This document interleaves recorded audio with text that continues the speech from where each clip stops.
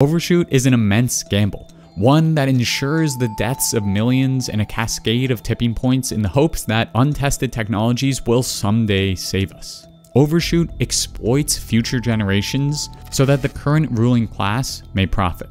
Plain and simple. Malm and Carton compare it to hosting a massive party in which you let the guests set the roof on fire, flood the basement, and spoil the garden, only to then move out and leave the repair bill on the table for your children and grandchildren to take care of. And the longer we wait to confront fossil capital, to dismantle fossil fuel production, the deeper ingrained that production will become in our economy. Infrastructure, profits, and emissions will grow, making it even more difficult for future generations to scrape back below 1.5 degrees Celsius of warming. So overshoot is not the answer, nor is fossil fascism.